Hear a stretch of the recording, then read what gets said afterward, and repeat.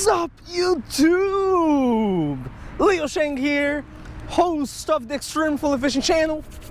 Today is June 11th, 2018, my outing number 76 of this year.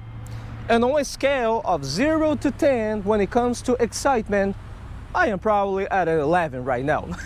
Now, I don't know when you guys are going to watch this video on the platform, but today is the 11th, it is a Monday, and I am filled with energy, which is why I decided to explore a new location today. Now, this is the story. This is the story, right? I have a friend, his name is Mike Caruso. I mean, if you guys watch the videos here on the YouTube platform, you know who Mike Caruso is. I did a trip with him back in the days to Jacksonville, North Carolina, where I caught my first ever bowfin, Amiacalva. I also did a trip with him to the Myrtle areas of South Carolina, where we hit multiple different piers and I landed many different saltwater species of fish and etc. Mike Caruso is a good friend of mine. And summarizing, I would like to give him a big shout out because a few days ago he sent me a photo and I was very puzzled once I saw that photo.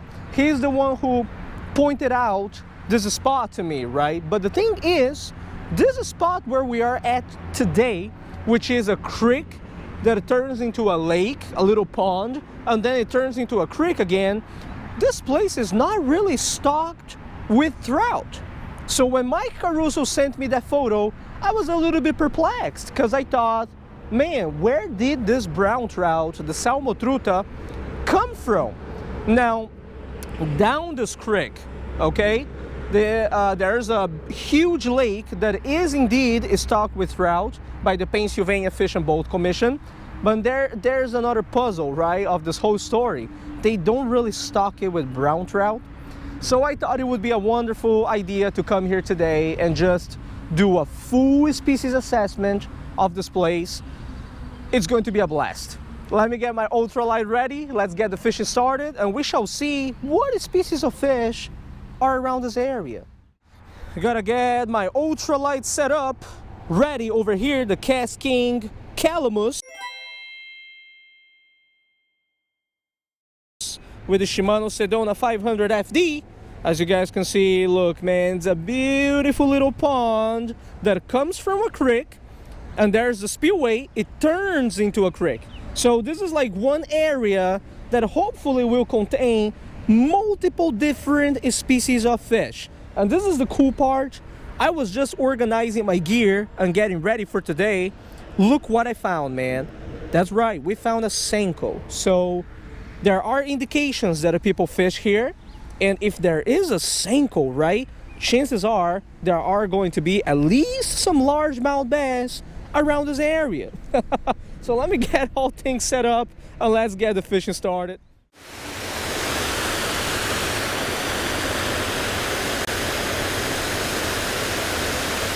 Holy cow, that's a carp. A carp is trying to swim up the dam. Holy mackerel, that's a carp right there. Dude, are you kidding me? Yo, man, there's a carp right there. Look at that. Trying to swim up the dam. Well, he ain't gonna achieve that. He's going back right there. Look at that. Oh boy. I'm sorry, carp.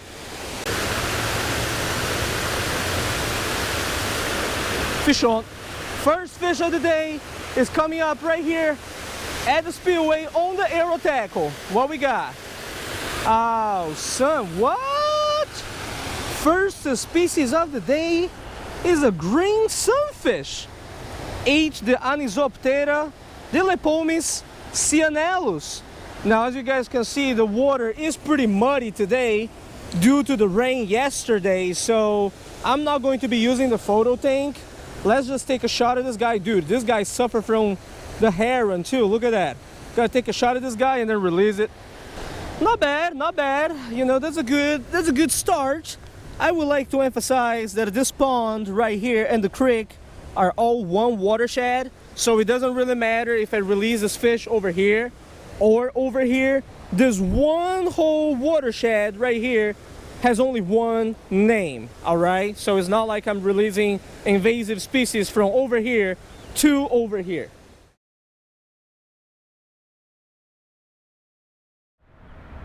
Oh, one tiny tap. Is that a crappie?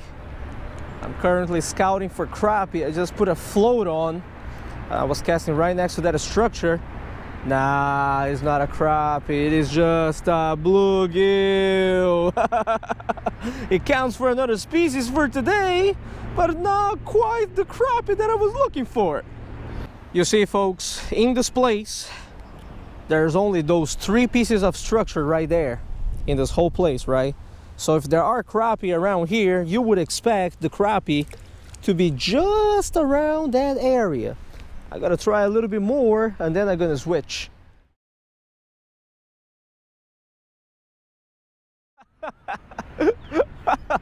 Oh man,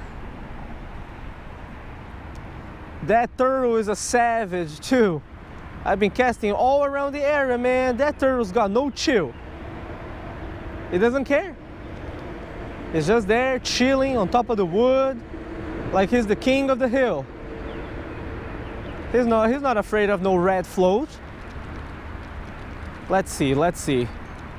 Yeah, man, I think that turtle is too savage. Has been among humans for too long. Let's see. Dude, savage, man.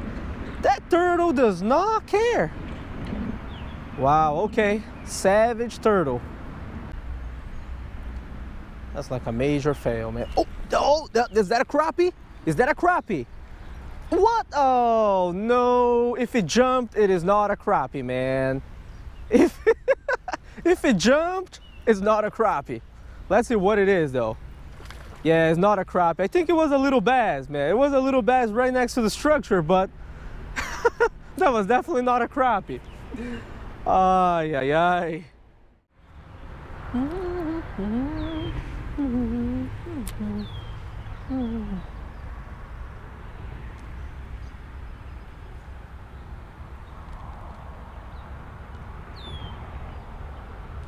One.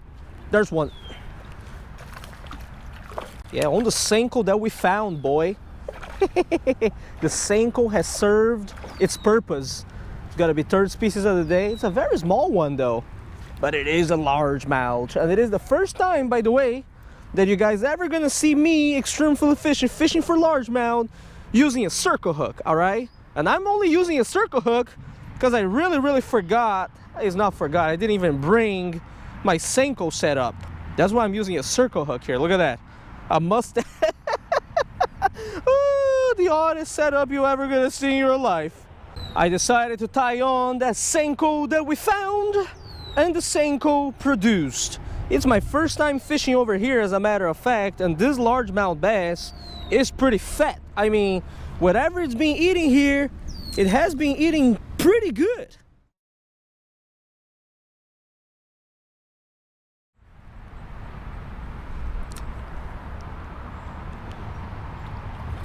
Man, again. I'm trying to catch a green sunfish, son. And then all these little largemouth bass, man, they love the anisoptera. They start showing up. There we go. Look at that fat one. It's a green sunfish in spawning colors. But let me tell you, man, this is a fat guy or girl, I don't know. But look how beautiful this fish is. It's got the white and the orange and the black here. Man, this is a nice green sunfish. All right, let's release it back where it came from.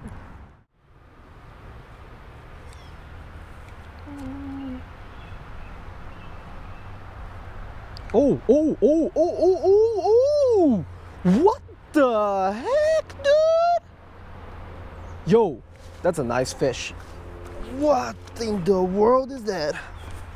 That's a carp, isn't it? Holy cow, dude. Yo, man, I dropped the anisoptera and got the hit and set the hook. Dude, this beast pulled drag, man.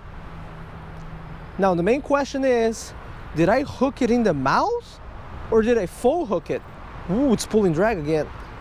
Dude, that's a nice fish, man.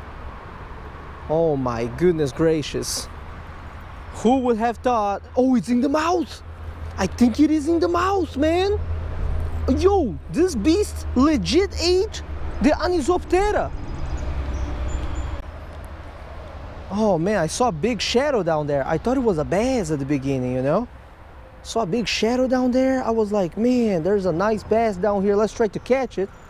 Didn't know it was going to turn out to be a carp.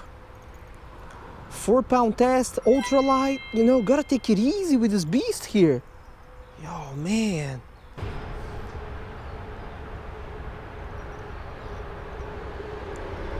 I'm finally gaining ground on this guy. It's 4-pound test on the ultralight, so definitely gotta take it easy. It's a common carp, and the jig is hooked, I believe, in its mouth. So this guy, actually, he was just waiting there and I guess feeding right here where the water's coming in, and he legit took that Anisoptera. This is the surprise catch of the day, man. This is definitely the surprise catch of the day. Holy cow. I just set up the second camera. Took a little while for me to set up the second camera while having this fish on. It's never too easy to film by myself, but I think it is about time to land this beast. I've been fighting this beast for a little while, you know. I don't know how big it is, maybe 7-8 pounds on the 4-pound test, you know, an ultralight. It feels great. It is pretty tired, so let's land it. All right, it's time to land this fish. Let's try. I think this fish is wasted enough that I can pull by the line, hopefully.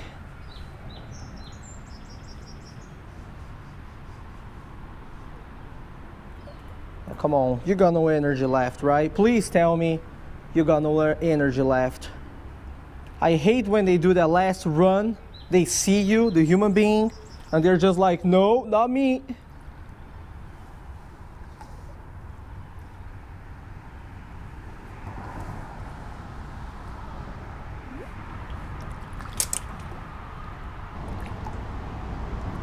It was a chunky one, man. Ah, yes! Woo! Forget about the fishing rod, dude. The Calamus can handle it. But this is what I'm talking about. On the ultralight, baby. Look at this. Oh, this is a chunky one too. Let's take a photo and release this dude. All right, I got this carp a little bit dirty, okay? But this is definitely a surprise catch for today. So here's the final view of our carp. I'm not gonna measure it. I think it is in the range of 7 to 8 pounds. Maybe a little bit more. You see all the milk coming out here, right? It is a spawning carp. So you know what? I'm just gonna put it back here. We're gonna release this guy slowly. Make sure to revive him nicely, all right? So he can go down there and impregnate many carp in the future. Yeah, so take your time, buddy. Take your time. You know, take your time. This is a valuable male sample right here. Man, they provided such a nice fight. You ready? You ready? Oh yes, ready to go. Ready to go. Beautiful. Whew.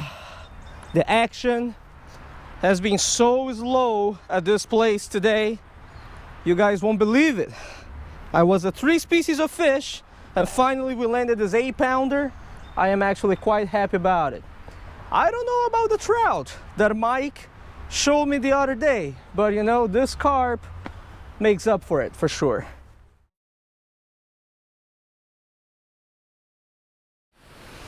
Without a doubt, today is one of those days when one fish makes our entire day. You know what I'm saying? When I first got here, I thought I was going to slay the trout, right? My friend told me, man, I caught some trout right here at the spillway area, and I came here, I spent hours in this little spillway. I only caught a green sunfish, the Lepomis cyanellus, no trout. So I'm not blaming my friend, by the way, right, Mike Caruso, on this. What happened is we had heavy periods of rain just yesterday, and this place is over flooded. That's why the water is so murky. My assumption is that whatever holdover trout or little trout that was left here, this spillway is gone, right? With the rain and the rise of the creek and the heavy current, the trout probably got out of this spot and they just swam downstream on the creek.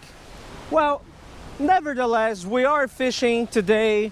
I'm sorry, I'm super tired. You guys have no idea. I am finishing today with 4 different species of fish. So what did we catch? We caught the bluegill, the Lepomis macrochirus, we got the green sunfish, the Lepomis cyanellus. Oh man, I caught so many largemouth bass from this place, but they were all this size. The biggest one was the one that you guys saw in this video on the Senko and the circle hook, right? That is the Micropterus salmoides. And finally, there's a lot of carp in this place, folks. Today is my first time down here, so I came to check it out, do the species assessment, but I bet there's a lot of catfish and a lot of carp. Reminds me of Luke in a certain sense here in this place. So next time, I'm bringing my rods and I'm bringing some corn, and we gotta slay those carp. The one that I landed today, which was in the range of 7 to 8 pounds, I believe. It was short, but it was chunky, right? As I like to say, short and fat ain't always bad, you know? That was a nice, decent fish. I'm very satisfied with it. That was the Cyprinus carpio. So this is it for today. I spent about 6.5 hours fishing this place, all the way from morning till the afternoon. No trout, but at least we caught some fish, right? And I got to learn about a new location close to my house to fish here in Bucks County. So thank you very much for watching this video. I appreciate it. I will see you guys next time. Tie lines and take it easy.